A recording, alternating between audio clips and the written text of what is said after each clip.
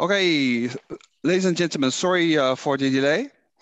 Thank you for joining us for today's webinar, Sino-Dutch collaboration in the Guangdong offshore wind market.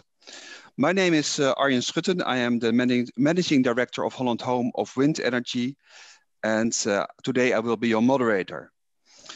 Before I introduce the agenda and the presenters to you, I would like to cover a few housekeeping topics.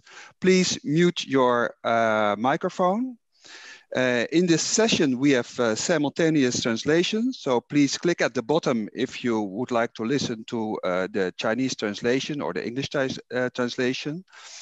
If you want to ask a question during the webinar, please use the chat window in your screen and state clearly to who you have the question. And some of the questions will be already addressed online, and some other questions will be touched upon during the Q&A today. So also to the presenters, I would like to say, monitor the chat window closely and do not hesitate to answer a question during this session. The questions that will not be discussed today in this webinar will be touched upon in an email at a later stage. This webinar will also be recorded and made available for review in a later stage. Ladies and gentlemen, let's start. China is the world's largest investor in renewable energy, and its role as a global player in renewable energy will only increase. In China, the main drivers for renewable energy, like offshore wind, are CO2 reduction and an ever-increasing energy demand. In the coming years, China will surpass the UK as the biggest offshore wind market in the world. And offshore wind farms are being built in a tremendous pace and much quicker than in many countries in Europe. Where we sometimes need 5 years to build an offshore wind farm, in China, they can do it in 2 years. As a managing director of Holland Home of Wind Energy, I have learned that the Chinese offshore wind industry is very open to adopt new technology. China and the Netherlands are already working together on many levels in offshore wind, but I certainly believe that we can intensify our cooperation. Sino-Dutch cooperation in the offshore wind market on Guangdong is the topic of today's webinar. And today's agenda is as follows. First, we have a small opening speech by Mr. Michiel Bierkens, Consulate General of the Kingdom of the Netherlands in Guangdong. And after his opening speech, Mr. Yuan Guokai of the Guangdong Electric Power and Design Institute will inform us about the offshore wind developments in Guangdong province. After his presentation, we will watch a pre-recorded video presented by Mr. Min Hu of Guangzhou Salvage, one of the biggest marine contractors in China. And this presentation will be followed by a short pre-recorded talk show with Piet Warner of TNO, a knowledge institute in the Netherlands, and Mr. Yang-Kai Mosselman of SPT Offshore. Both companies have a lot of experience on the Chinese offshore wind market and will share their experience with you. Last but not least, Mr. Fu Xin of Royal Dutch Shell will talk about Shell's offshore wind ambitions and activities. I believe that after Mr. Xin Fu's presentation, we still have some time for question and answers. But let us not waste any time. Mr. Michiel Bierkens, the floor is yours. Thank you, Arjen. Good morning to our Dutch audience and xiao hao to our Chinese viewers. I'm very glad to be here today and to say a few words in the opening of our second Sino-Dutch Offshore Wind Cooperation webinar, which is organized by Holland Home of Wind Energy and our Consulate General, together with our local Chinese partner, Guangdong Electric Power and Design Institute. And a special welcome to those in the audience who also joined us in our first webinar that we held last Thursday. The Dutch government has set a clear target that by 2030, a minimum of 20% of all energy used in the Netherlands must come from renewable sources. The Netherlands also wants to achieve zero CO2 emissions from its energy supply by 2050. Now, offshore wind is an important form of renewable energy to meet these goals. and plays a vital role in the energy transition. The North Sea off the Dutch coast is an excellent place to install wind turbines because of its relatively shallow waters, its favorable wind climate, the good port connectivity, as well as the amount of industrial energy consumers. The cost of offshore wind energy have fallen significantly in recent years, since the Dutch government has reshaped its policy for offshore wind energy with its full control and information transparency. Offshore wind farms also offer significant economic opportunities. A large domestic market gives the Dutch offshore wind sector the opportunity to develop expertise and therefore continue to build on its strong international position. Dutch companies already hold a market share of approximately 25% of the total European offshore wind energy market. To achieve such impressive track records, a lot of investment is needed in innovation that does not just focus on the Dutch market. The Netherlands' strong maritime reputation, but also international climate agreements, are opening up opportunities in international. China's offshore wind power has increased more than any other nation in the past 2 years. Guangdong province has shown strong ambitions in developing its offshore wind industry and has reserved 46% of the total project pipeline of the whole country. This offers great potential for developing the Dutch footprint in the local Guangdong market. Our Consulate General here in Guangzhou has cooperated with Holland Home of Wind Energy and the Netherlands Enterprise Agency, RVO, to promote the Dutch offshore wind sector, as well as the Sino-Dutch collaboration in both South China and the Netherlands. In the past, we organized trade missions, seminars, technical trainings, and masterclasses. We've also been supporting individual companies to find potential partners and identify business opportunities on both sides. The COVID-19 pandemic, however, makes all these physical visits impossible. As a result, we have teamed up with Holland Home of Wind Energy to organize 2 online webinar sessions. We have received a strong support from our close partners, Guangdong Electric Power Design Institute and RVO. And let me take this opportunity to thank them once again for this. Without their great efforts, we would not have been able to have this event here today. I hope that the second webinar will be as interesting as the first one. Following last week's webinar, we received many questions on the issue of wind to hydrogen, and we are planning to organize a third webinar on this specific subject. For now, I wish you all a very interesting and fruitful webinar. Thank you very much. Thank you very much, Mr. Michiel Bierkens, for your kind opening words. Then I would like now to give the floor to Mr. Yuan Guoquai of the Guangdong Electric Power and Design Institute. He will inform us about the offshore wind developments on the Guangdong market, the Guangdong offshore wind market. Mr. Yuan, the floor is yours. Okay, let's go. Good afternoon, everyone. It's a great honor to give my presentation. Today, I would like to introduce the development of offshore wind power in Guangdong province. And there are 2 parts. Let's start with my first part, the offshore wind planning and project progress in Guangdong. This is the reserve and the distribution of offshore wind energy in China. You can see from this slide, the potential of offshore wind power at water depths between 5 to 50 meters and a height of 70 meters is about 500 million kilowatts. So the offshore wind energy resource in China is very rich. In the past 5 years, China's offshore wind has made great achievements. We have the goal we set 5 years ago has been achieved. The goal is that by 2020, the construction scale of offshore wind in this country shall reach 10 gigawatts, and the cumulative grid connected capacity shall reach 5 gigawatts. It can be said that we have greatly exceeded this goal. This is situation in China as a whole. So how about the situation in Guangdong? Let's take a look. I think you are very familiar with this planning.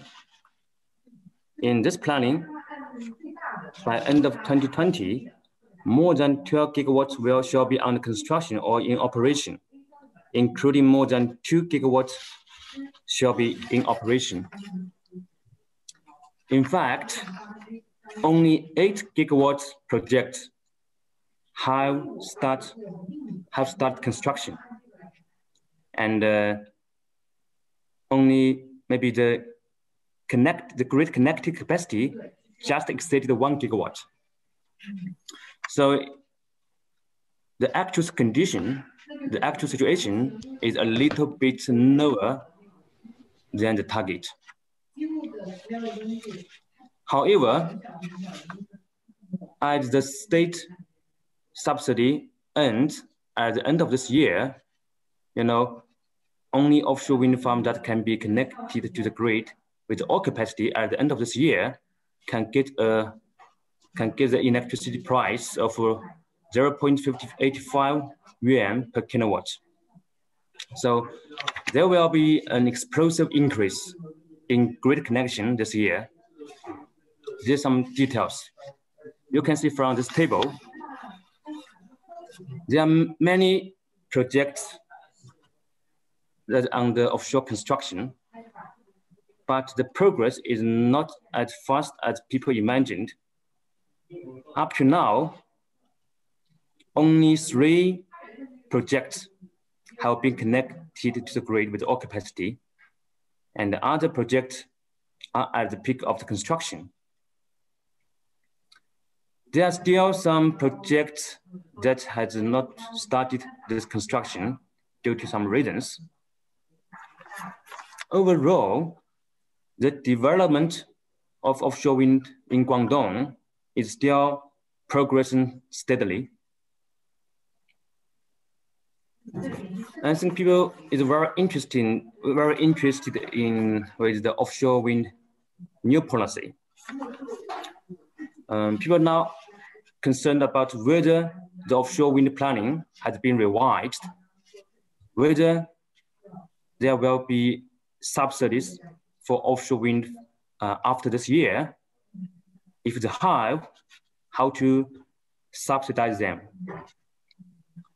Frankly speaking, I also don't have a definite answer. Up to now, no updated planning has been officially released. There are no any new policy. But what I need to tell you is that the sustainable development trend of offshore wind in Guangdong is certain. We should have such a confidence. 2 months ago, our President Xi Jinping said that China will increase its national contribution, adopt more powerful policies and measures, strive to reach the peak of the carbon dioxide emission by 2030, and strive to achieve the carbon neutrality by 2060. And we will do what we say. So based on this goal, the scale of the offshore wind planning will only increase. Regarding the offshore wind subsidy policy, I think Guangdong province may provide subsidy in 2022 and 2023, and no more subsidy in 2024 and after 2024. But the final specific subsidy is not determined yet. Everyone will wait and see, but I think it will be soon. Next, I will talk about some challenges and opportunities. I think the biggest challenge is the cost reduction. This is the relationship between electricity price and the internal rate of return. You can see that the impact of the electricity on project yield is very large. According to the current electricity price, the IRR of the most projects are very good. But if there's no subsidy suddenly, few projects will be profitable, and most of the projects, and maybe all the projects, their yields are all negative. So the drop in electricity price has brought challenges and opportunities to all the whole offshore wind industry in China. That means the whole offshore wind industry in China must cut cost together. There are challenges, there are opportunities. For example, large-scale and intensive development of offshore wind. At present, many of our wind farms are 300 megawatts each. In the future, they may all be in 1 million kilowatts. This will be a great help to reduce the cost. Secondly, the technology improvement. I think that technological innovation is an essential way to reduce the cost. I will talk about this later. Certainly, more and more wind farms may adopt EPC model to fully mobilize enthusiasm of all parties to reduce the cost. Fourthly, they integrate with other industries like hydrogen energy, fisheries. I know the hydrogen energy is very popular in Dutch. It is the same in China.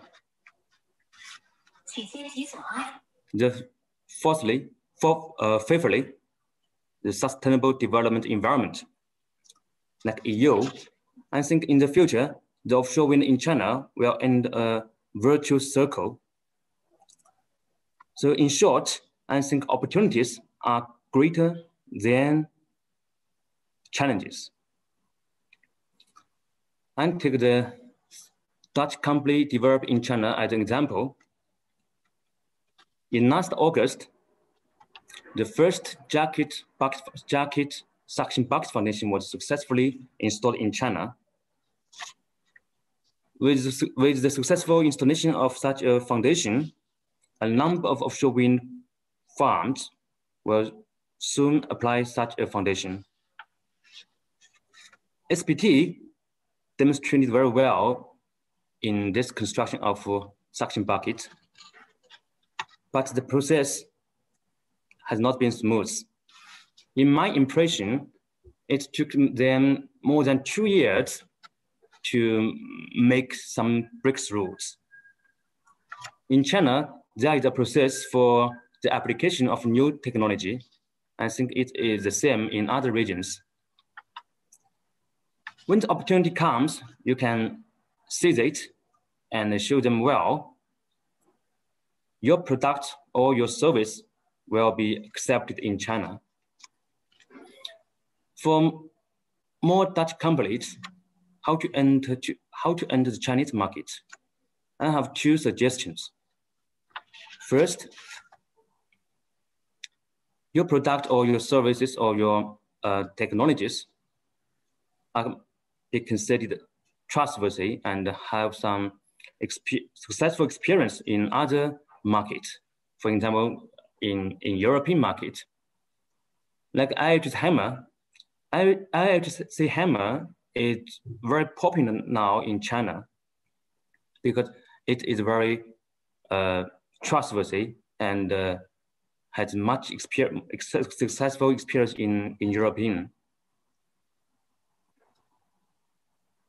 Secondly, your product or your services can indeed bring cost reduction for Chinese offshore wind industry. I think in the era of the no subsidy, you will have much more opportunities. GEDI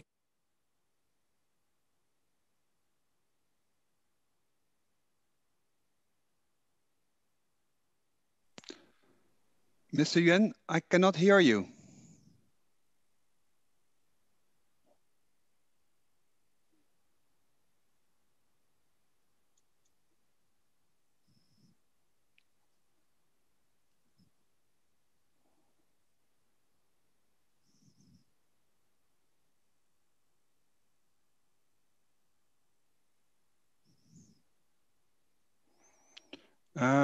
Can you all hear me?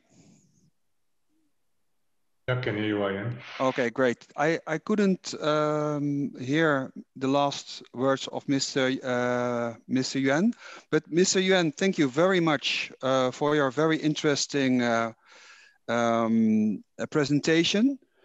I think what we learned is that the focus of offshore wind in China is on the provinces of Jiangsu, Zhejiang, Fujian, and Guangdong.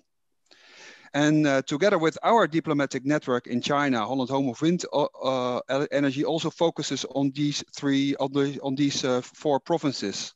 We team up with the Netherlands Business Support Office in Nanjing to cover Jiangsu province, and with our Consulate General in Shanghai, we cover Zhejiang, and with our Consulate General in Guangzhou, we focus on Fujian and Guangdong. Very important is the topic of cost reduction. At the moment, the offshore wind farms in China are very profitable, but that can change if the subsidy will disappear. And very important for Dutch companies that want to be active on the Chinese offshore wind markets is, if I listen very closely to Mr. Yuan, it's very important to have a reliable track record, preferably in Europe, but still your technology must be innovative and add value to the Chinese market. And secondly, very important, your technology should bring cost reduction to the Chinese market. And Mr. Yuan believes that there are more opportunities coming for Dutch companies at this moment. So that's really interesting. Then let's go to the following presentation. This presentation is by Mr. Hu Min from Guangdong Salvage. Guangdong Salvage is one of the biggest contractors in China, and this presentation has been pre-recorded. The presentation is by Mr. Hu Min, but today for answering questions, Mr. Chang Li will be available. So let's start with the video of Guangdong Salvage. Good morning and good afternoon, everyone. First of all, I would like to thank Holland Home of Wind Energy, GEDI, the Guangdong Electric Power Design Institute, and Consulate General of Netherlands in Guangzhou to build this dialogue platform to give us a great opportunity to communicate with each other on the offshore wind power construction. I'm Hu Min from Guangzhou Salvage, the manager of offshore wind engineering section. The subject of today's presentation is offshore wind power construction, capability, and development. First of all, I will start off by giving you a brief overview of Guangzhou Salvage. Guangzhou Salvage is a state-owned institution directly under the Ministry of Transport in China. Rescue and salvage is our responsibility as a state institution, but also we engaged in offshore engineering like oil, gas, and wind farm construction. We also engaged in towing and transportation. touring, engineering, and shipbuilding. Currently, we own the biggest semi-submersible field in the world. And Guangzhou Salvage owns a fleet of over 60 big vessels.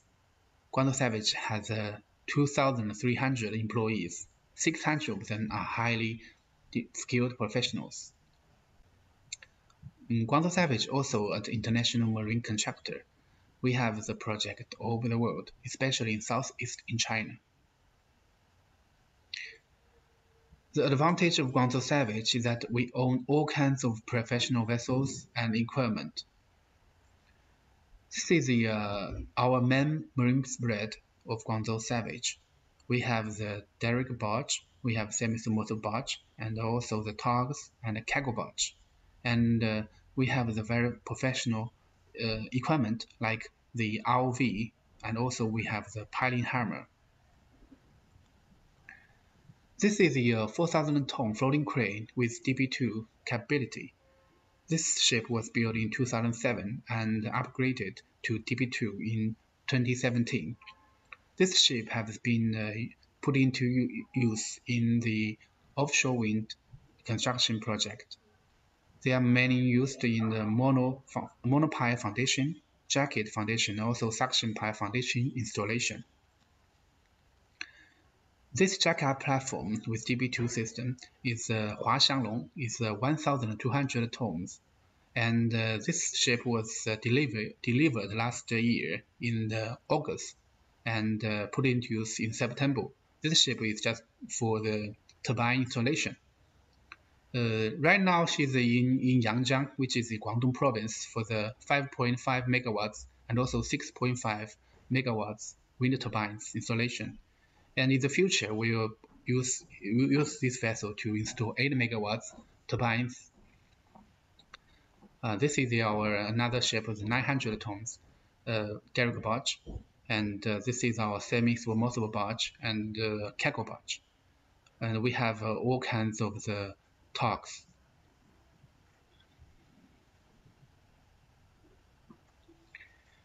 We have hydraulic hammers from the IHC 1,200 to 3,000 kilojoules. And in last year, which is 2020, we built 3,500 kilojoules hammers, which is manufactured in China. This hammer is the biggest one in China, and she will be put into use at the end of this month in the Zhanjiang Wind Farm project. You can see the picture is that this is the piling position frame that we, Guangzhou Salvage, have designed and also fabricated. They have been designed and fabricated in 2018, which we have foreseen the booming offshore wind power market. So we just designed and fabricated them for the preparation of the project of the upcoming. The piling position frame have applicable for the four-leg jacket and the monopile foundation installation. We have designed the suction bucket style. We have designed the auxiliary pile style, which is very useful. And right now, currently, they have been successfully applied to many projects. This is the ROV that's owned by Guangzhou Salvage. It's a 3,000 meters world class. And we have all kinds of the equipment from the air diving to the mixed diving system. And we have the diamond wire saw and the oil recovery equipment. Guangzhou Salvage actually have participated in oil gas industry in 1980 and become a very important contractors in this area. And since 2017, since the offshore wind market in Guangdong began to boom, Guangzhou Salvage also participated in this area. And this is their main experience in oil gas since 2012, because you can see from the list that since before 2017, our main experience are all in the oil gas industry. But since 2017, this oil gas market has begun to going down. So we have gradually focused on the offshore wind market. Actually, we have done the first the wind meter tower in Hong Kong, which we cooperate with SPT for the suction pile foundations. And after that, we have begun into this market since 2017. But before the late 12-19, the project most basically are the wind meter power and also the pile testing project for the wind farm. But right now, actually, since the rapid boom of the Guangdong wind farm project, the market, we have 8 offshore wind power project contracts, and all in Guangdong province. We have the from the monopile jacket in foundation type and the suction pile type and the floating foundation type of this project. And the project, the type turbines are 5.5 megawatts and also 6.5 megawatts type. So I'll give you a brief instruction of our several typical projects. This project is a CCP Yangjiang Nanpeng Island 300 megawatts offshore wind farm installation. This is contracted by Guangzhou Salvage since 2019. And they have 55 turbines in total. All the turbines are jacket foundations, the full leg. And this jacket is piling before jacket installation. The jacket weight is 814 tons. The water depth is from 23 meters to 32 meters. This is a very typical jacket installation. And you can see from the picture that we have used a suction bucket type, the piling frame. And this picture is that we do the piling job. After we have inserted all the pile into this piling frame, we're going to use a hammer to just drive the piles into the water until design depth. After the pile has been positioned, we're going to lift the jacket on the piles, and then we install the turbines. This type is 5.5 megawatts, the wind turbines. Okay, this is another project which is very near this project I just mentioned, and this is a CGN, the Yangjiang Nanpeng Island offshore wind farm foundation installation. This foundation is monopile. The monopile actually at that time is the largest and heaviest monopile foundation in China in 2019, but not now.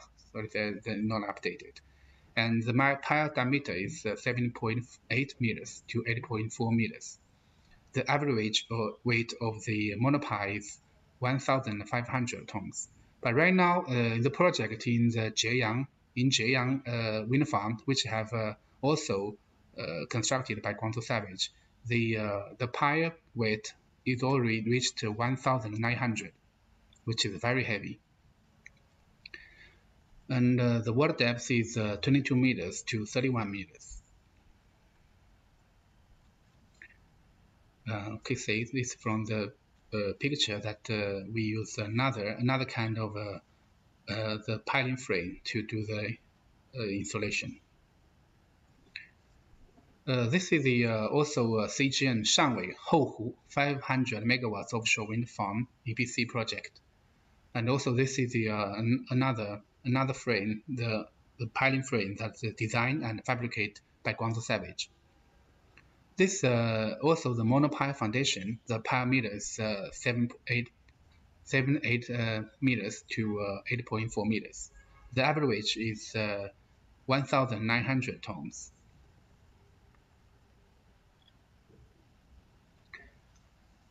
So I have this is the Three Gorges Shapa 400 megawatts offshore wind farm, the phase 1 project. I like to mention this project because this is a suction pile foundation. Actually, we have 3 foundations of this project. And this is the first official suction pipe foundation applied in China, and is very successfully finished this installation in last July.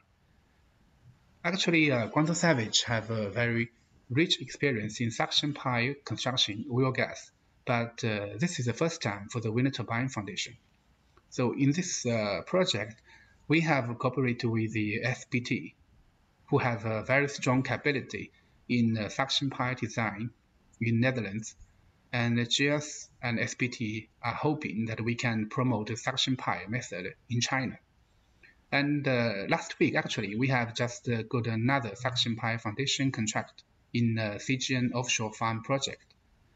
And meanwhile, we also participate in the floating wind turbine project, and we are responsible for the fabrication and construction. Since the project is still in maintaining secrecy, so I'm afraid I cannot share much information right now. But one thing I can tell is that the Chinese wind power owners and the clients have a very open mind with this kind of new technology. So I'll bring this to future development trend. I think I don't have to mention that the rapid booming of the offshore wind power market, because according to the Chinese 13th, the 5-year plan, actually we have 10,000 megawatts will be under construction by 2020 in China. But by September 2020, only 7,005 megawatts have been grid connected, estimated. So the rest of the turbines will be installed in this year, which is 2021. And so by the end of 2021, the 20,000 megawatts is predicted to be grid connected. So right now in China, the mainly developed in coastal water, which is under 50 meters. The foundation types are adapted in China as follows: the high-rise pipe cap foundation, and monopile foundation, and jacket foundation, and also suction pipe foundations.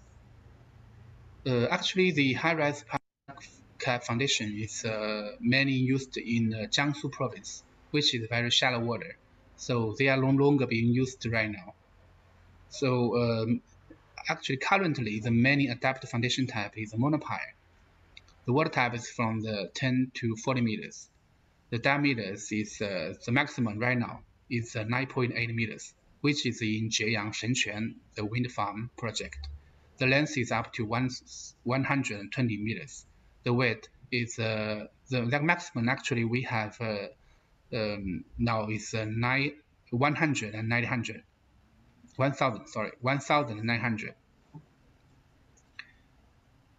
This kind of the monopile, this actually we have done it very quick right now. We have very operation efficiency.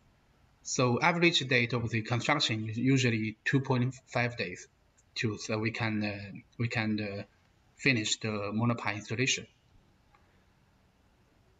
Also, we have right now in the jacket foundation is a 4-leg and 3-legged, and the main used is 4-leg right now in Yangjiang and also in Shapa, which is all in Guangdong province. The water depth is from the 10 to 45 meters. They have efficiency is not as efficiency as monopile, but they are not very required very large installation equipment like the floating crane. And the suction pipe actually first stepped in Sansha Shapa, 400 megawatts offshore, the phase 1. This kind of foundation is that we Guangzhou Salvage want to promote in China, because this is easy to be constructed.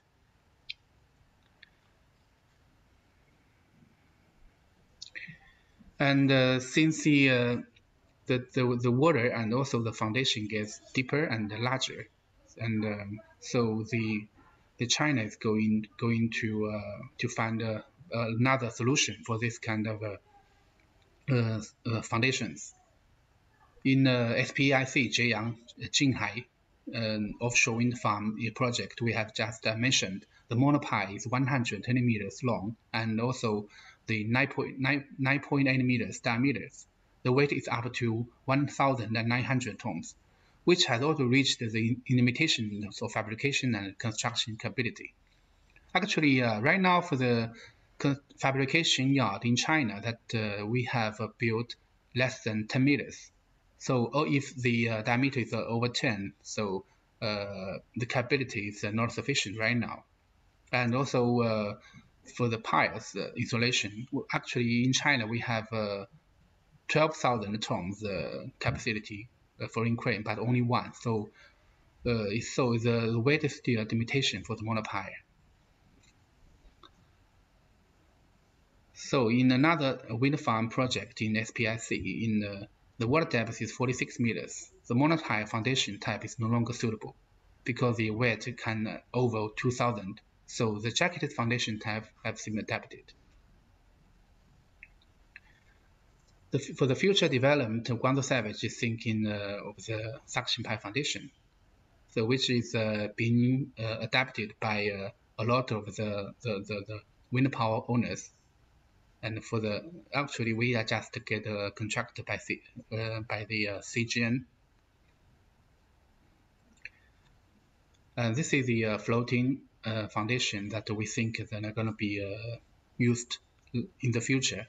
And Guangzhou Salvage also participate in a floating project for the future preparations.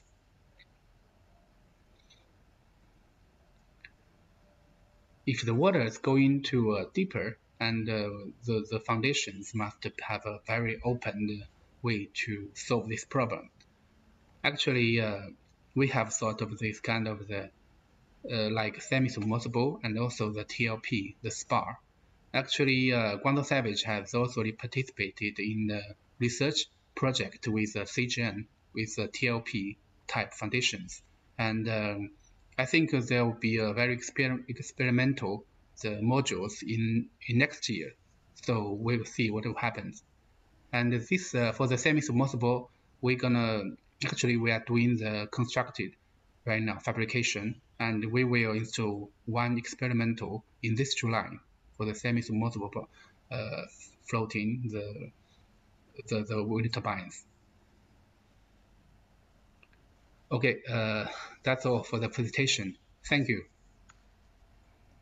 Thank you, Guangdong Salvage, for this beautiful presentation. We learned a lot from this presentation. We learned that Guangdong Salvage is a very experienced state-owned contractor in China. Like many contractors also in the Netherlands, it started from the traditional oil and gas sector and involved now also in offshore wind since 2017. Guangdong Salvage has a very big fleet, high-end installation tools. Some of the installation tools also from the Netherlands, like the hydraulic hammer from IHC. They work together with companies like SPT Offshore. Yeah, there are limits to the monopiles. I heard Mr. Humin said monopiles with a 9.8 diameter and 1900 tons are a little bit the limitations. What I see in the Netherlands, I looked it up at one of the big monopile manufacturers in the Netherlands, SIF Group. They are now currently producing monopiles of 11 diameter with 2,250 tons of weight. And yeah, limitations are not reached in the Netherlands so far. Guangdong Salvage is very satisfied with the cooperation with SPT Offshore, and they want to install more future projects with the suction bucket piles. And Guangdong Salvage is also involved in the floating wind. And at this moment, there's one project in secrecy stage, but they are open for discussion and cooperation in due time. Okay, now I'm looking also at Karen. Karen, are we going to show now the session Dutch experience on the Dutch offshore wind market with Mr. Jan Krijn Mosselman from SPT Offshore and Piet Warnar from Knowledge Institute TNO? Yes, we will start with the video first. Okay, we will start with a pre-recorded video. It's taken at the DOB Academy in Delft on the 9th of December. And it is a discussion with Mr. Piet Warnar from Knowledge Institute TNO and Jan Krijn Mosselman from SPT Offshore on their experience on the Chinese offshore wind market. I think we can start with the video. Good day, ladies and gentlemen. Welcome to this pre-recorded China webinar. My name is Arjen Schutten and I'm the Managing Director of Holland Home of Wind Energy. It's my pleasure to be the moderator for this session, the Dutch experience on the Chinese offshore wind market. Ladies and gentlemen, we all know that the UK is still the largest offshore wind market in the world for offshore wind, with about 9.7 gigawatts in operation. However, China is catching up rapidly. China is currently the third largest offshore wind energy market in the world, with about 6.8 gigawatt in operation. And GWEC, the Global Wind Energy Council, believes that in the coming years at least 7.5 gigawatt of offshore wind will be connected to the grid.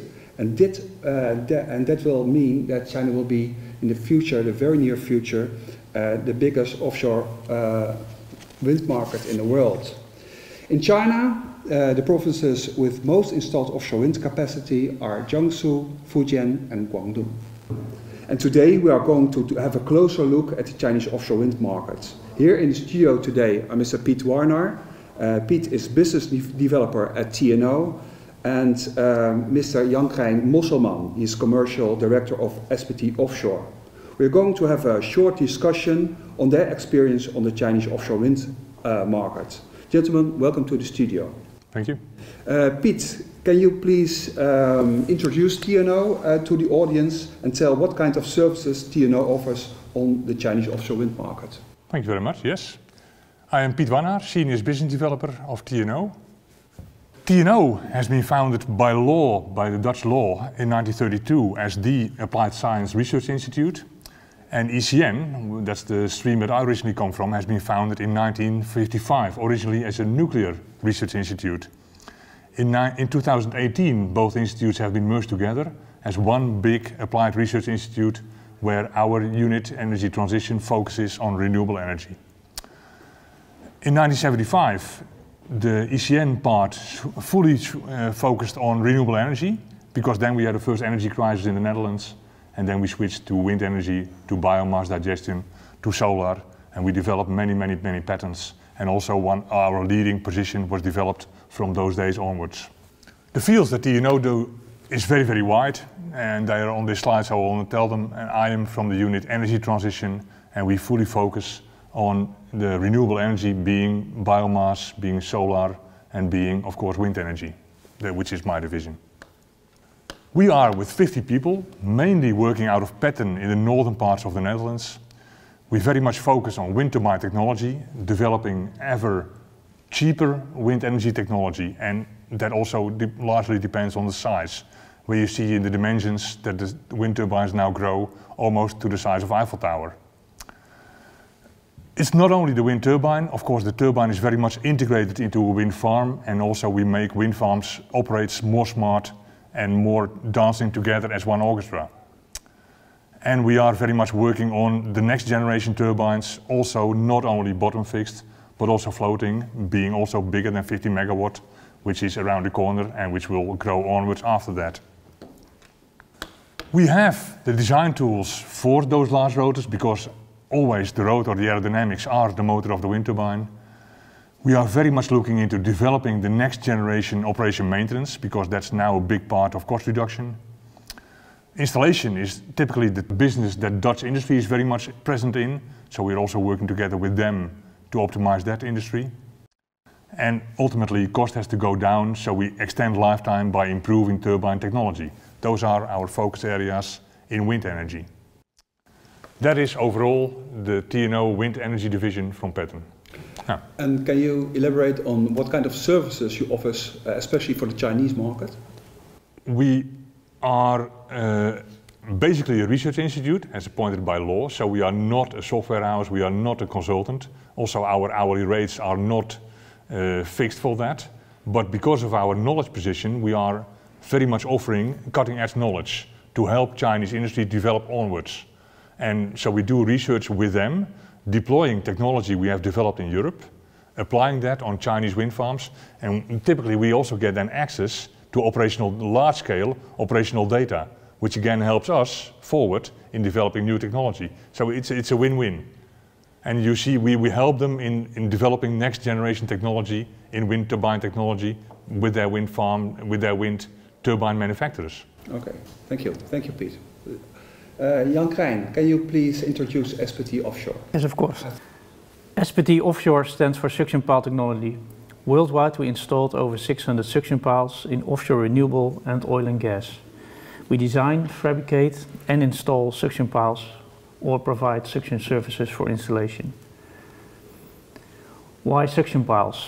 Suction pile foundations reduce offshore installation time and risk. They provide a cost reduction as no temporary support or leveling equipment is required. And they are environmental friendly. We don't disturb the environment with noise. How do suction piles work? They are lowered to the seabed until salvage penetration, which creates a seal. Then water is discharged and the pressure difference pushes the pile into the soil. This is all monitored with accurate pressure sensors. Our pumps are developed and tested in our yard in the Netherlands. We build our equipment ourselves.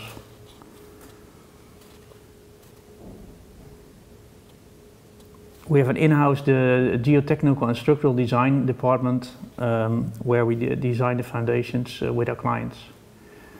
We are an innovative company. This is an alternative scour protection systems which automatically unfolds when the suction pile is installed. In China, we're involved in the Jiangxi Shaba project and the Fujian Shangla project, which will be installed next year. This is the Hong Kong Medmast, which was installed in 2014. Thank you, Jan Krijn.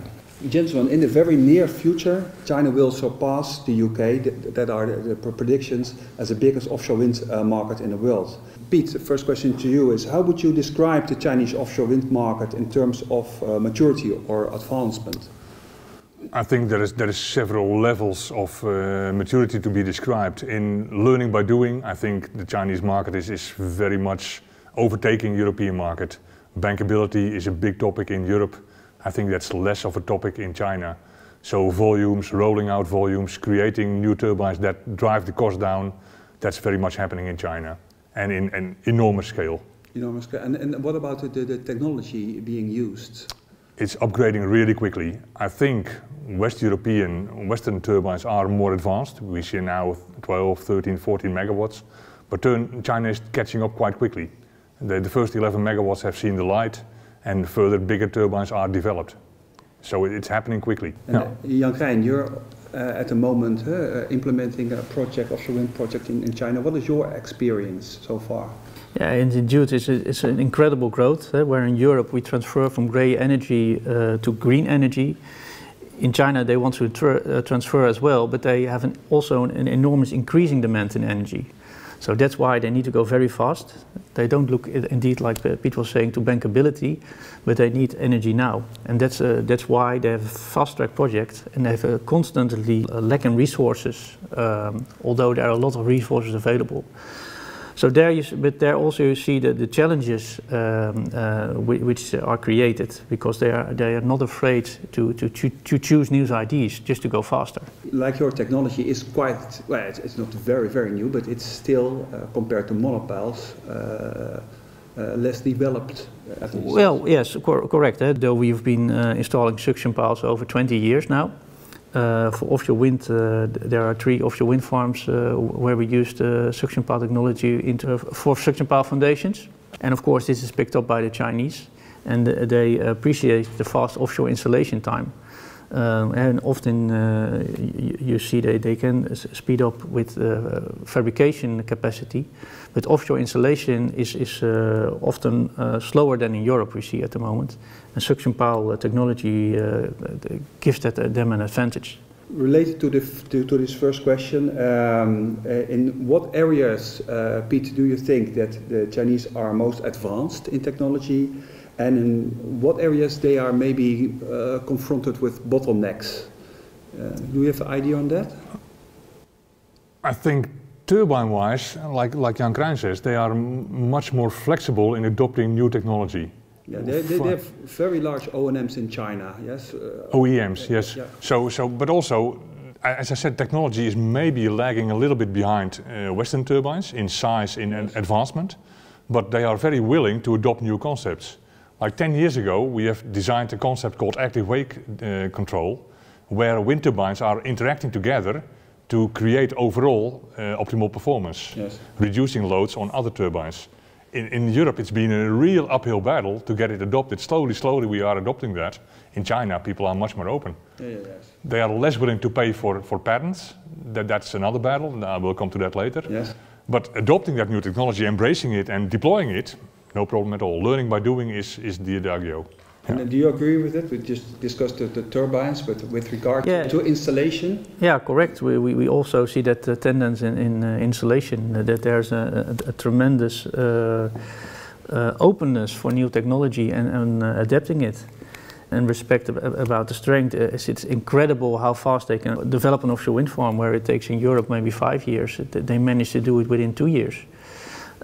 That's also, of course, maybe a weakness, because maybe risks are overseen, maybe things are not that detailed, but it's also a very big strength if you can adopt so fast.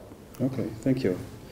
Gentlemen, what I've learned is that the Chinese government has supported the offshore wind market with a robust support mechanism, a feed-in tariff, and we've learned that from 2022 onwards, new offshore wind projects will not receive central government subsidies anymore. And this has led now to a short-time rush, because developers, they want to get their wind farms connected to the grid as fast as possible before the cutoff of subsidies will start at the end of 2021.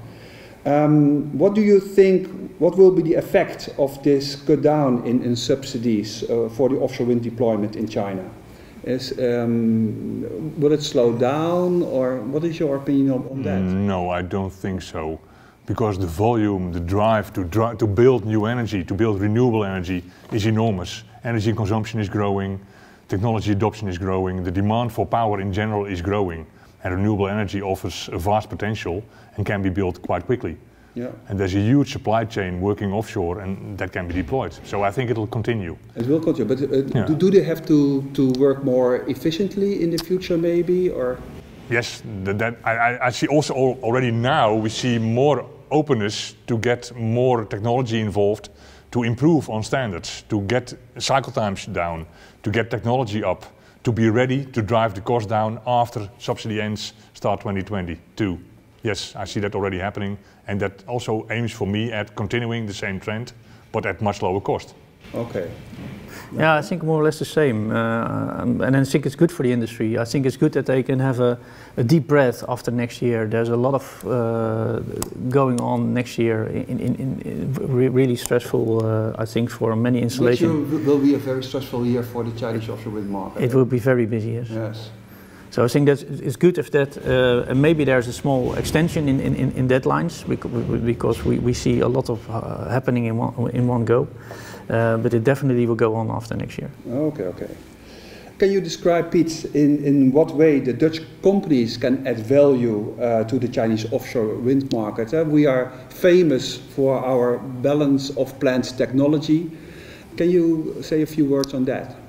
I think if you start at the beginning developing new technology, as ECN in the past days, but as TNO, we have a huge reputation in developing new knowledge. We are among world-leading knowledge institutes. I think that's where we can support. Yes. Also installation industry, of course, cycle times and the pressure on cycle times and having better weather resistibility. I think that's also something where Dutch industry and Dutch knowledge can help improve on Chinese industry. Yeah. Yeah, so, but you see that EPCI contractors have a hard time to enter the Chinese market. You have succeeded. What's your view on that? You see also that the big contractors like Van Oort, for instance, or Boskalis, these companies for them it's quite difficult to enter the Chinese market. Yeah. Yeah, of course, we entered the Chinese market not as full IPC contractor. We support them in technology where we have added value, and that's especially in the design of suction piles and the interface with the jackets itself. Yes. And it's in the supply of high standard equipment for the installation services. Of course, we investigate if we can do EPCI, but of course the local parties are very well equipped for that. Okay, and do you see room for maybe third-tier Dutch companies that can provide services in subcontracting?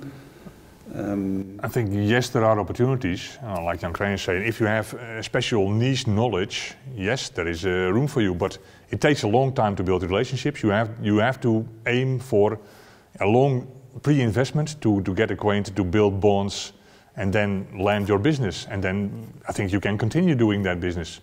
But it takes a long entering time to finally operate it. The Chinese shipbuilding industry is also quite advanced. Do you see opportunities maybe for Dutch engineering companies that can provide dedicated vessels?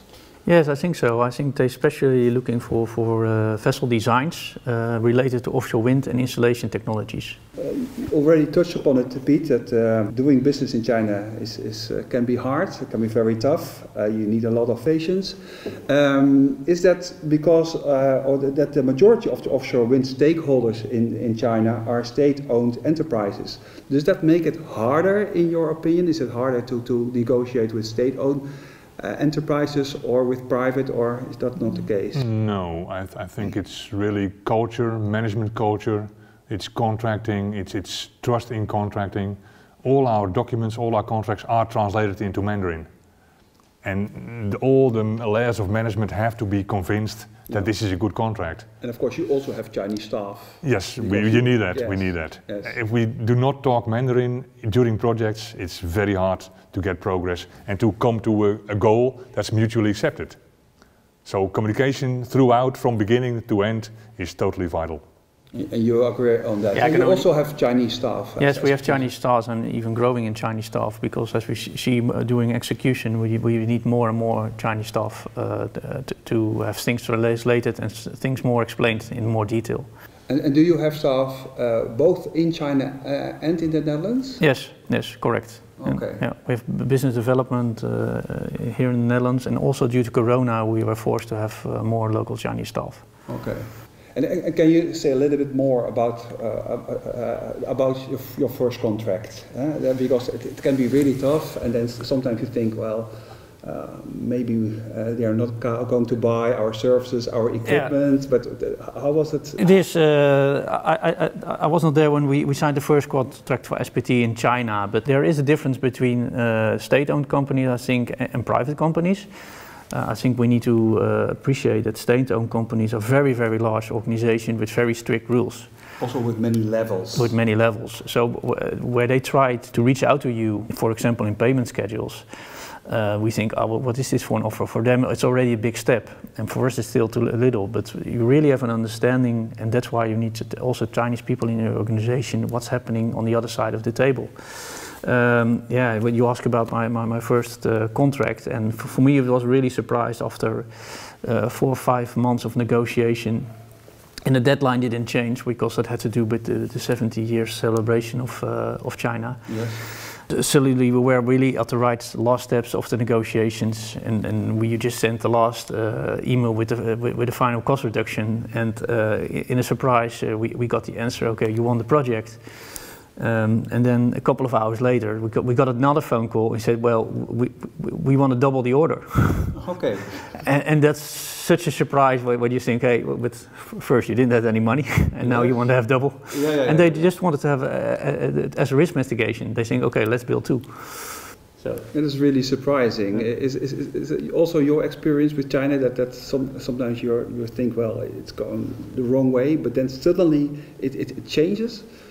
It changes definitely, but typically it changes down. The question typically is high, and the first project is typically a lot smaller. Yeah. Then ordering the double, we have not experienced that. That's a funny event, yeah. Well, we see it actually more and more. We see it also with, like one of the projects, the Fujian Shangla we showed, it started with 15 foundations, and now it grew up to 74 foundations. We see if they see the benefits of the technique, the contracts will grow. Okay. And speed of installation, of course, is an important factor. Yeah. Well, what advice would you give? First question to you, Piet, to Dutch companies. What would be your most important advice to Dutch companies who still want to act on the Chinese offshore wind market? It's going to be the biggest market of the world. So if you are in technology or in knowledge provision, there is definitely a big market. But please plan ahead. Don't think you're going to enter within a year and have big orders. Really have a long breath, consist, and then take up the challenge. And then you will have business, but it will take you a number of years to build the bonds, to get the market. But that's difficult for smaller and medium-sized enterprises, of course. They don't have this long breath, maybe.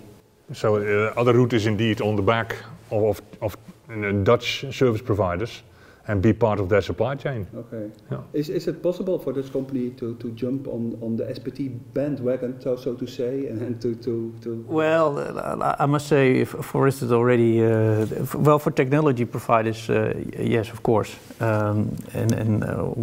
What you need, you need to start with a Chinese person who knows the business in China, but also knows your technology, because at the end he needs to explain, and he also needs to know what limitations are. And I think, furthermore, you need to be prepared with your organization, because everything in China is fast track. So if they have a question or a problem, you need to be able to respond to it directly. And we noticed that it's also quite a constraint for our own organization. People have to run faster than they used to do. Yeah, you have to be very efficient, very dynamic. So you have to be prepared for that. Okay. Where do you see, and that's maybe also interesting maybe for the smaller and medium-sized enterprises, where do you see the added value of organizations like Holland Home of Wind Energy, the Netherlands Enterprise Agency RVO, or our diplomatic network like the Consulate General in Guangdong? How can they support our business? Well, organizing or joining an event in China takes up a lot of organization. And the parties that you mentioned are really material for us in supporting us in joining these events. It saves so much of preparations. They reach parties and persons coming to the table that we would never get to the table on ourselves. So that's vitally important, yes. And how does it work in practice? When you join a trade mission or a trade show, do you have to contact the Chinese companies that you have spoken to? Or how does it work in practice? And what kind of communication tools do you use? I've learned that, for instance, that if you use email, they will not answer it, but they use WeChat. Yeah, WeChat is a very favorable way of communication in China. I think if you join an exhibition, make sure you have a translator with you who speak Chinese. And I think indeed those organizations you mentioned really provide a stepping stone to get introduced in a company, in a country like China. For introduction, but we also noted it can be convenient during execution. We also got some great help from the Embassy of the Netherlands getting working permits during the COVID lockdown situation. Okay. You ask about tools. Yes, Skype does not work at all. No. Teams, on the other hand, does work. Yes. Zoom, of course, is a China favorite. Yeah. And China has many communication channels by themselves, which are quite hard for us to install. But indeed, Teams seems to work quite well. And Zoom is also a China favorite. Yes, yeah. But email with China? Yeah, email without a problem. Okay. Yeah. And of course WeChat. Email does work. Yeah. It does work, okay. Yeah. For them it's easier to communicate through WeChat. Okay. So you also get documents through WeChat, which of course for us inconvenient to get on our own systems. And maybe one last question is: sometimes I hear that you need contacts or relationships, guanxi in Chinese, on more levels, also within the higher as in the lower levels of a Chinese company. Do you agree on that, or is your experience more that you talk with a higher level? Well, it varies. Of course, it's better if you can talk at multiple levels, but it's not impossible if you only have one good entry. But of course, people you talk to, if they do something new, they want to be backed up. So the more levels you can reach, the better. Okay. Yeah, I totally agree. It really helps to know the engineer, to understand their problems and to answer those problems. But you also need to answer to the manager that this is really of strategic importance, that they should buy this. Yeah. Cannot do without. Okay. And then the manager backs up the engineer, and then you have a working relationship. Yeah, you need multiple layers. Okay. Yeah. Well, gentlemen, it was a very interesting discussion. Thank you for that. We touched upon your experience here in China and on the Chinese offshore wind market. Thank you, Piet. Thank you, Jan Krijn. And I want to thank the audience for listening to this webinar. Thank you. Okay, ladies and gentlemen, for me as a moderator, it was a very interesting webinar. Technology-wise, the Chinese are catching up very quickly. They are not afraid to implement the latest technology. As a matter of fact, they are very flexible to adopt new technologies. And fabrication-wise, the Chinese are very capable to produce in an enormous speed. Dutch companies can bring innovations to the Chinese market, like the former speakers have informed us. And there's a big pressure to shorten the cycle times for installation. Yeah, and very important, I think, the advice that both gentlemen gave is please plan ahead, be prepared for your organization for working with China, because everything in China is on the fast track. You have to be able to respond quickly to questions or any problems. And this will have a constraint on your organization. What I've learned from these gentlemen is that for Chinese clients, you maybe have to run faster than for European clients. Now let's go to the last presentation, and that is of Mr. Fuxin from Shell. Mr. Fuxin, the floor is yours. 大家下午好，我叫付鑫，来自于壳牌中国新能源海上风电业务。壳牌呢，我相信大家或多或少或都有所耳闻。它是一个全球性的一个能源公司，然后在全球呢雇佣着大概83000的员工，然后业务呢比较多元，主要是覆盖在油气行业。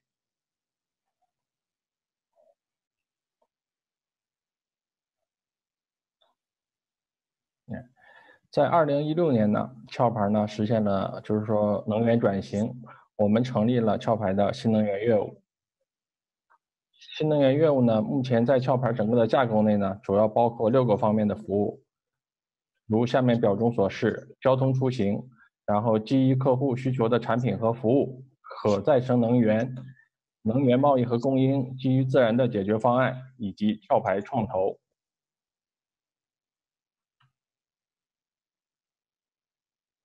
大家从这个6个业务单元上可以看到呢，壳牌关注的是从发电到贸易到满足终端客户需求的所有的新能源业务需要。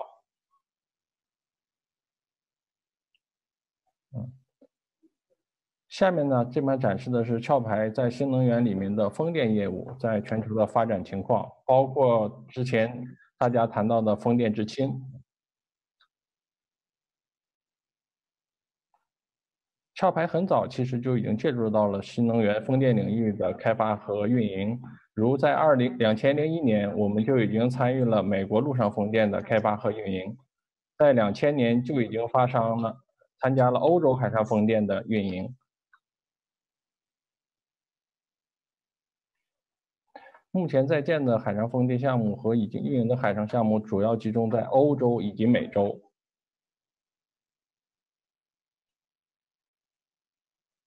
对，然后亚洲呢，尤其是中国呢，是我们近期以及未来重点发展的区域。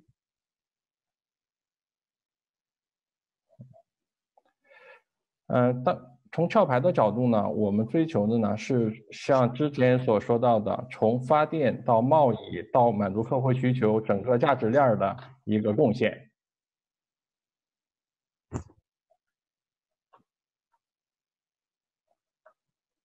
下面这个图呢，给大家做一个实际案例的展示。我们在荷兰呢有一个海上发电厂叫 HKN， 这个项目呢容量大概是76万千瓦。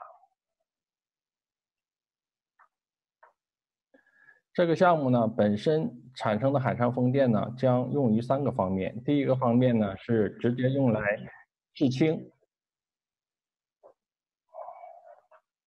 第二个方面呢，是把发来额外的电呢用来贸易。第3部分主要是用来我们自己的一些化工厂，包括我们一些场站的自用电。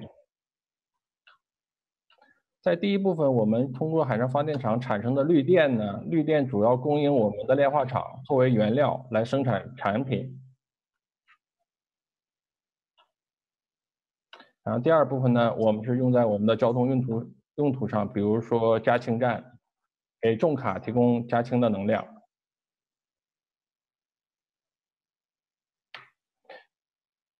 通过这个图解呢，主要想和大家展示呢，壳牌追求的是一体化价值链的贡献。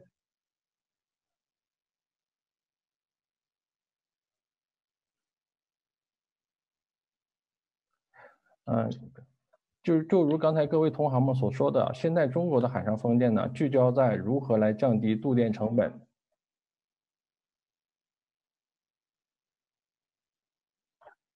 但是从壳牌的角度呢，降低度电成本只是从建设阶段和运营阶段。但是，一旦说我们的风电场建好，电发了出来，我们如何把这个电进行更合理的交易？然后这些电如何能够在不同的业务单元进行一体化的使用，是我们壳牌关注的重点。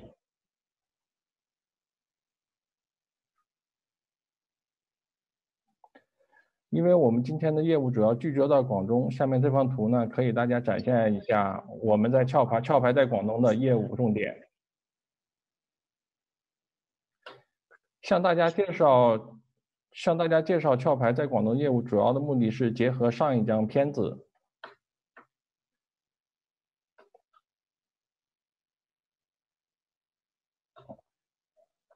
就像上面片子一样，我们展示的，我们既关注发电，又关注贸易，那又关注终端用户的使用。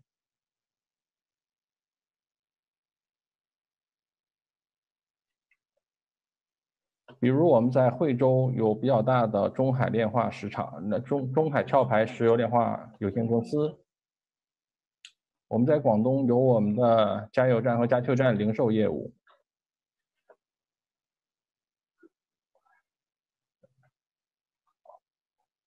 然后我们还有自己的润滑油厂以及我们的沥青工厂。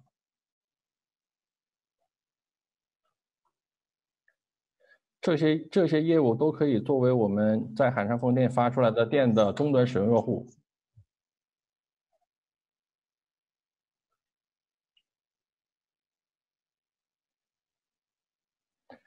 下面呢，介绍一下壳牌中国的海上风电业务。壳牌中国海上的业务呢，目前是整个壳牌全球在中国发展的重点。而且在壳牌中国海上风电的发展是基于壳牌在中国已经开展了120多年的历史和良好的合作经验。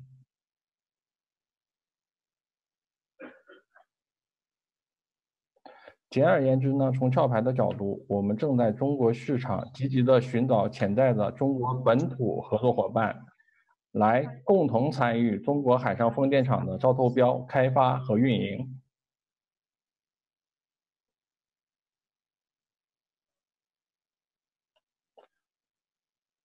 结合中国市场的实际的操作经验，我们认为我们可以给这个市场带来如下8个方面的好处。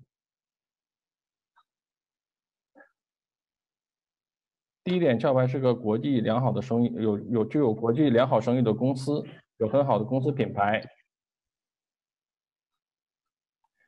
如上面介绍，壳牌追求的是一体化价值体系的贡献。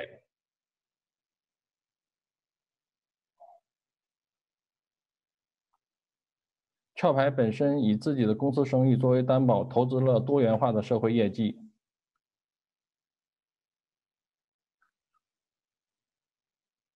大家都所知道，海上风电项目是个重资本项目，那壳牌在重资本项目可以有很好的海工经验进行应用。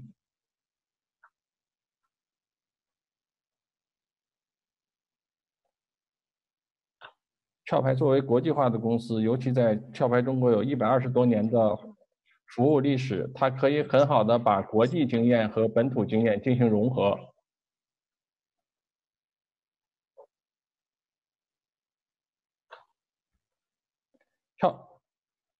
壳牌作为国际化的知名公司呢，它有很强大的资产负债表，这一点意味着壳牌可以引进相对比较优惠的资金。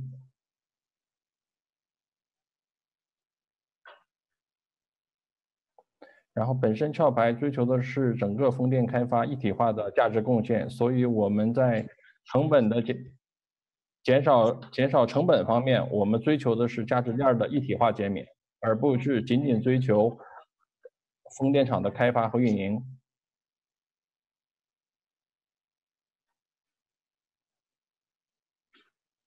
最后一点，因为壳牌在中国有120多年的业务开展历史，那就证明我们在壳牌的合作的方式和方法是多元的。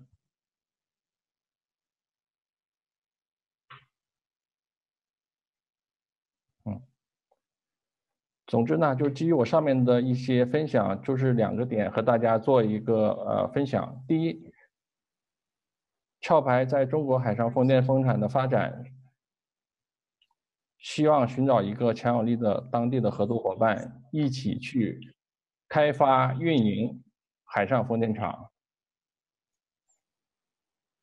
基于壳牌120年的中国本土业务开展经验，我们的合作方式方法是多元的，欢迎各种合作。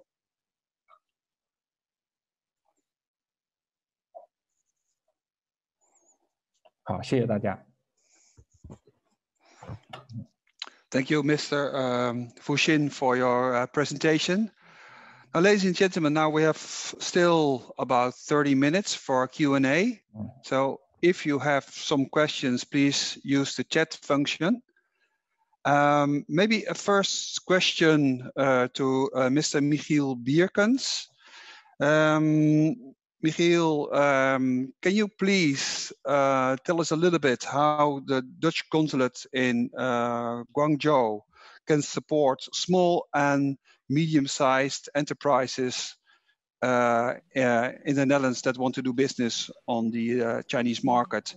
I believe that you have also kind of market scans or business partner scans. Can you say a few words on that?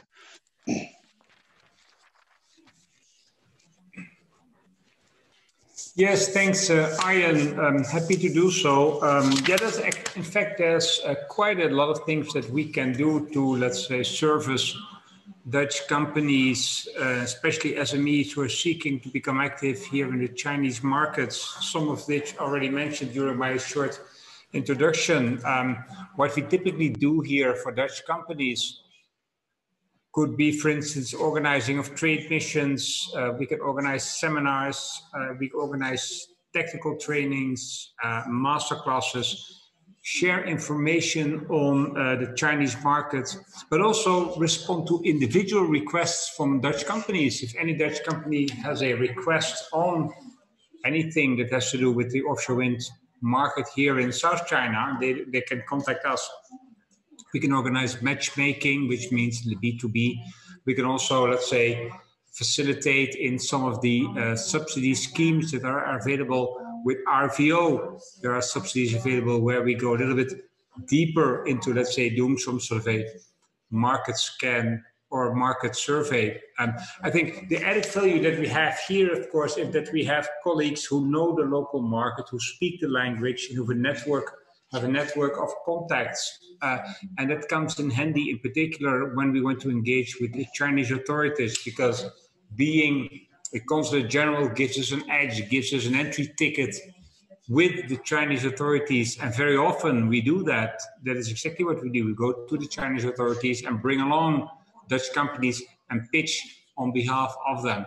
And maybe as a final and more generic point, I would really invite Dutch companies, in particular SMEs, to just contact us if they have any specific question. Too often, I have the feeling that Dutch companies do not know how to find their way to us, or they think that we may be only serving, let's say, the larger Dutch companies. Well, I would say the opposite is true. In particular, when it comes to SMEs, we really have an added value. We can really help those companies in their, let's say, entry policy and the strategy in the Chinese market. So that's an open invitation. If you have any question regarding to offshore wind here in South China, please contact us.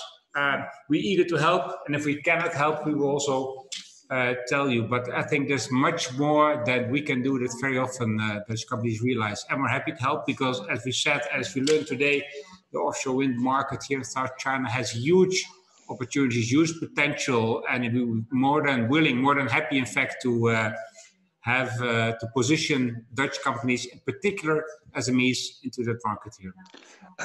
Michiel, thank you for this. Another related question is, do you, as a Consulate General, also have a kind of Netherlands foreign investment department that you can also maybe support some Chinese companies who want to do business on the Dutch market?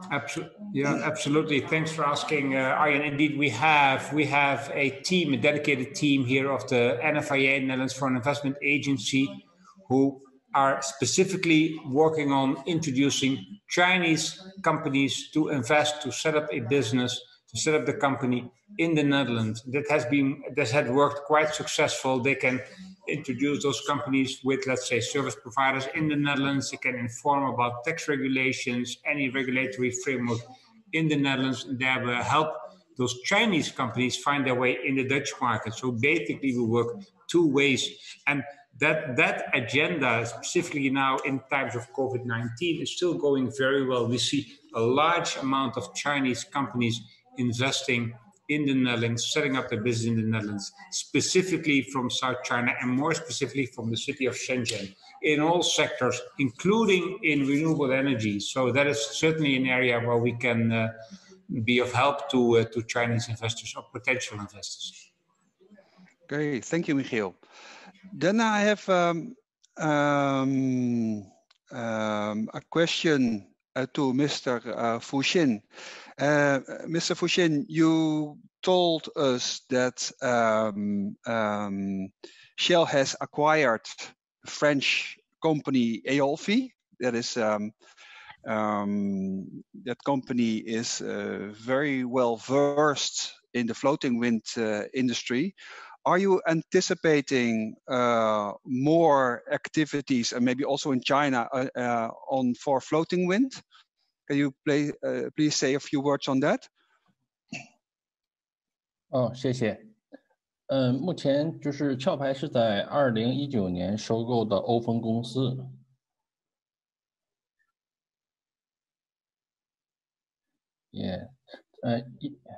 Eolfi in 2019。目前我们壳牌的浮式技术呢，主要在3个阶段。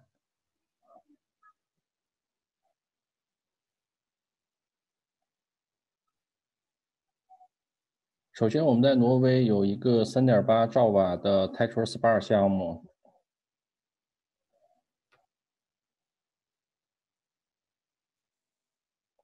在法国呢，我们有一个28.5兆瓦的 GEDI 项目。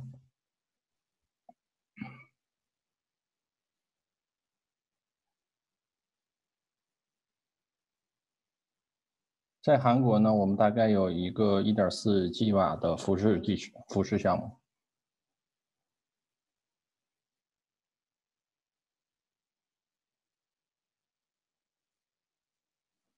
所以说3个项目在不同的阶段，但是都是在壳牌辐射技术方面的一个应用。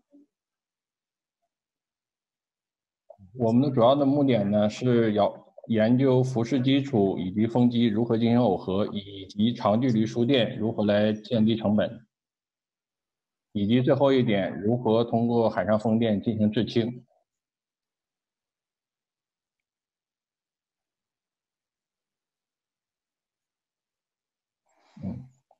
就是这些，谢谢。Thank you, Mr. Xinfu. A related question. I heard you say that you are involved in the Korean floating offshore wind market. And you mentioned 1.4 gigawatts, so that must be 4 gigawatt. Yeah. 1.4 gigawatt. Yes. So yeah, that's a commercial project.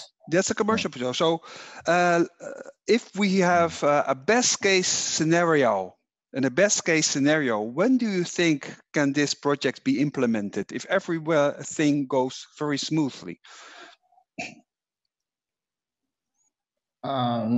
很难做下面的确定，因为项目目前还在早期阶段，可能最乐观的也需要在2025到2026年。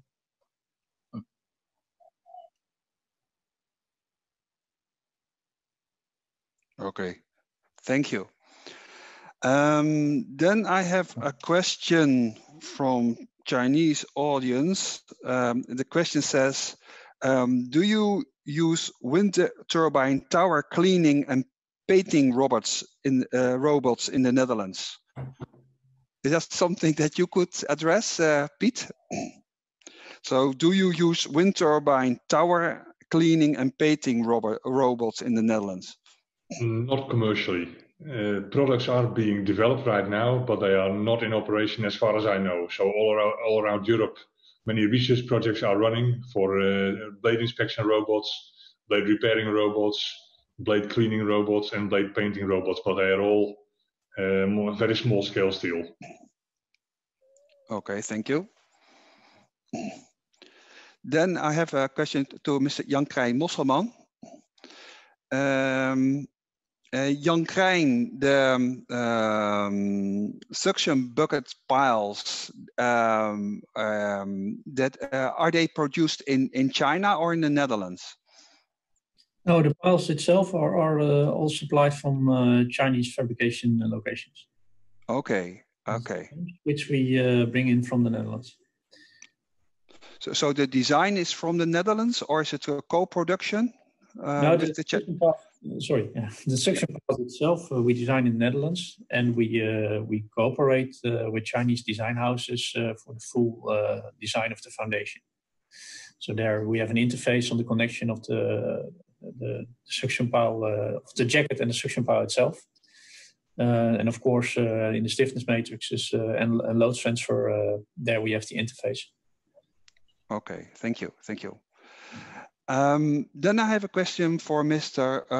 Chang Li of Guangdong Salvage. Is Mr. Chang Li? I'm also looking at you, Karen. Is Mr. Chang Li still in the webinar? Yeah, Mr. Li Chang is not here, but I'm now colleague. I'm a homie here, so I can answer questions.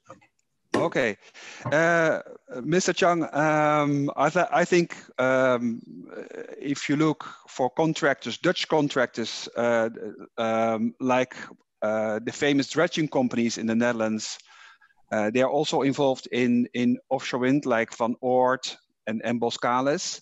For them, it's quite difficult, maybe to enter the Chinese market. Like maybe for Guangzhou Salvage, it's not so easy to enter the European market.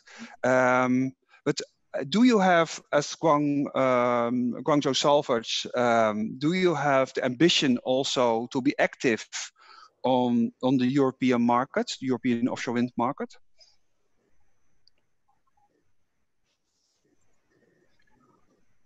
Okay, I'll answer for Mr. Li Chang because he's in a meeting. So, in our opinion, actually, we have plans to go abroad, but actually, because the capability of Guangdong Salvage is actually is even not sufficient for the Chinese involved for the offshore wind construction. But now we are doing the project in Vietnam, and also we are looking for some project in Korea. Okay. Yeah. I think it's, from the next year and to the 2020, we are going to the Vietnam market because the market is also the booming like China right now. And are these projects in Vietnam, are they nearshore projects or for real offshore wind projects? Yeah, very near for, and actually near shore. The water depth is around 5 meters to 10 meters. Okay. Thank you. Then I see a question. It's a little bit of a general question. Electrolysis has been touched upon during this webinar. Would anybody of the panelists give some information about electrolysis products? Is this something for Shell or TNO to say something on this? Otherwise, we can just, that will be difficult. I can answer the question. Okay, yeah, please. 从壳牌的角度，目前风电和制氢是在联合的进行应用。我们去年12月份刚在张家口成立了一个合资公司，这个合资公司呢是用张家口的陆上风电来进行现场制氢，然后为2022年冬奥运会的汽车提供氢能源燃料。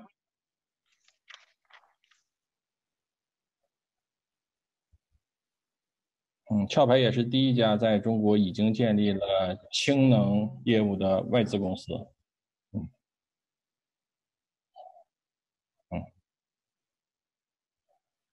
Okay. Thank you. 谢谢。Okay. I don't, let's say, okay, then I have a question from SPT Offshore.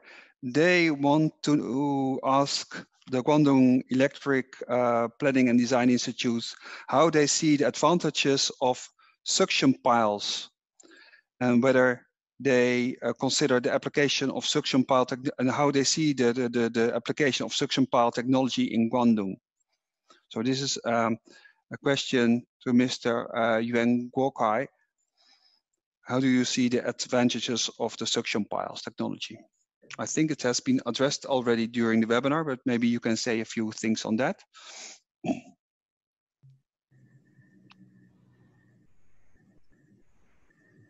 The question is to Mr. Yuan Guokai. Is he still? Yeah.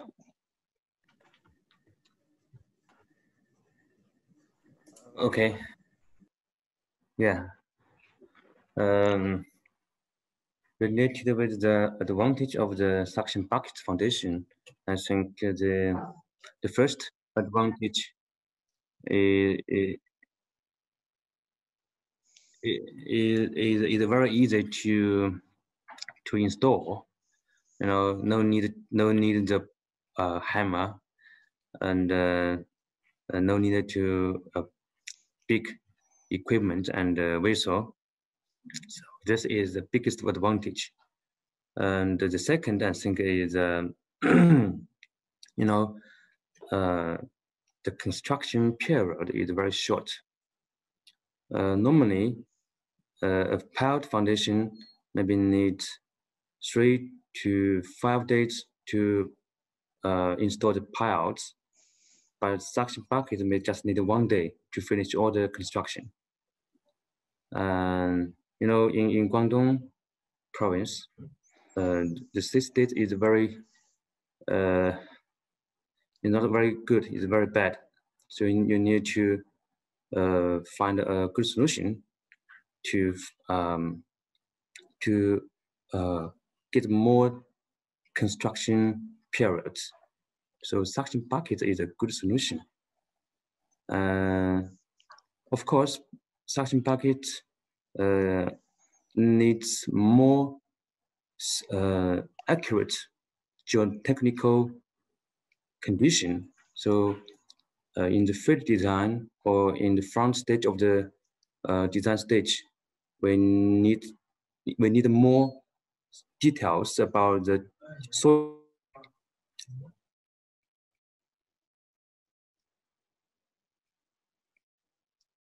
I cannot hear you, Mr. Yuan.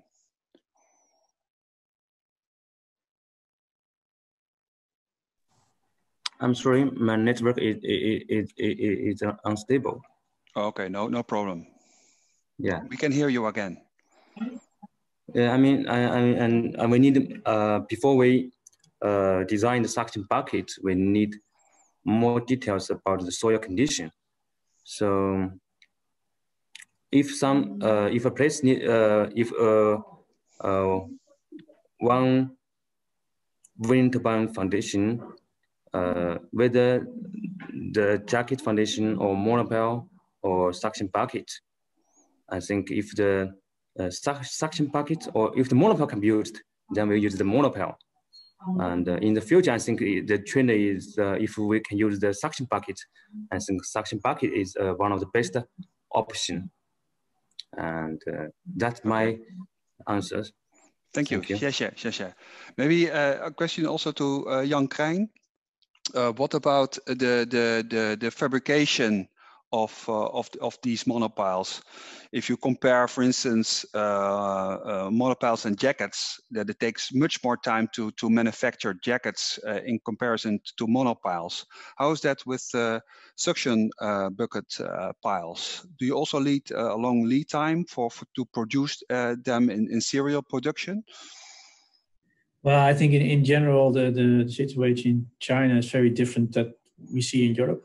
I think in China, there's not such a big difference between the fabrication of jackets and monopiles. And actually, yeah, the same applies for the suction piles itself.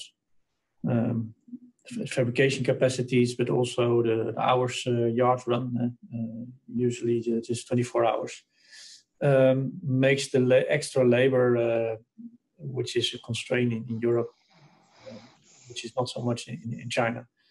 So you see quite a large speed of fabrication. We see that now for projects we have been designing and are built only within a month or 2 months. And that's full jackets with suction piles in China. Okay, thank you. Fast. Okay, thank you. Ladies and gentlemen, I don't see any questions anymore. So I think we've come to the end of this webinar. I think that we can conclude that China and the Netherlands have a common goal on climate issues, and we both have to solve the ever-increasing demand on sustainable energy. And this cooperation can be intensified because both countries face the same problems and same challenges. And there are many opportunities for Chinese companies doing business in the Netherlands and in Europe, like we have seen in the webinar of last November, and for Dutch companies, if they want to be active in China. But be prepared, that's the message, be prepared if you want to be active in China. And make a contribution to cost efficiency, because that's very important for China in the future. Yes, I hope that we can organize, like Mr. Bierkens has said, after Chinese New Year, a new webinar. The topic can be a topic that's real of mutual interest is system integration, energy storage, and green hydrogen. both the Netherlands and China are very much involved in this. And maybe that could be a topic. I see also a lot of questions on floating, could be a topic as well. So I hope that we can keep the momentum and organize a webinar for the short time, because I think until June it will be very difficult for Dutch companies to travel. At the moment we are in a severe lockdown, and it will take some time before everybody in the Netherlands is vaccinated. Before I conclude this webinar, I want to thank you for all your participation. I want to apologize a little bit for the connection. It was sometimes bad, but okay, you can not do so much about this. I want to thank today's speakers for sharing their knowledge, in particular the Dutch Consulate General in Guangzhou, the Netherlands Enterprise Agency RVO, Guangdong Electric Power and Design Institute, and Guangzhou Salvage, and of course also the Dutch presenters. Ladies and gentlemen, thank you very much for all your hard work making this webinar possible, and I wish you a pleasant evening in China and a good day in the Netherlands. Thank you and goodbye.